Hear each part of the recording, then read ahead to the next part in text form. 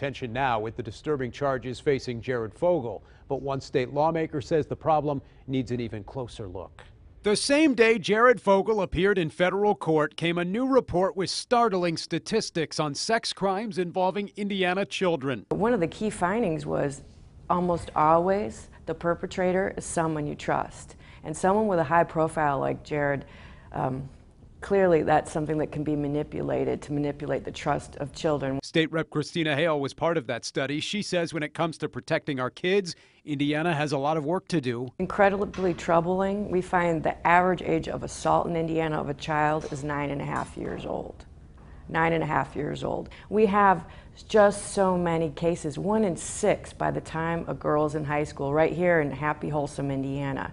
It really just makes me want to set my hair on fire. This is an awful, awful problem when we have to begin to do something. Indiana should not be second worst in the nation. Hale says she wants tougher laws, especially on human trafficking involving minors. 16-year-old girls are not in the sex industry because they want to be there. And the average age that people actually get involved in that industry is 14. We need to shut that down. Sooner the better. Now, Hale says she'll be working on more legislation in the year ahead, and you can see more of that interview with Representative Hale Sunday morning at 9:30 on Fox 59 in Focus. A 15-year-old boy suspected in an Anderson gun store